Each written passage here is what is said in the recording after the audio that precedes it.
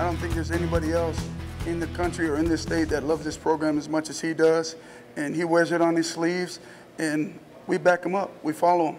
And every single day, I want what he wants. I want what the state wants. The state wants a winning team, and I want to push my guys to the limit. I want them to know each and every day is not good enough. You know, what's going to be good enough is at the end of the day, if the scoreboard shows that we got one more point than the other team, that's when it's good enough. NU D-line coach Tony Tuioti giving his thoughts on Scott Frost. The head Husker briefly meeting the media today to discuss a few injuries. Most importantly, USC transfer running back Markese Stepp out for all of spring ball with an undisclosed injury. So that could give another newcomer like Gabe Ervin a chance for early playing time. He just has an approach like a pro. He acts like a grown-up.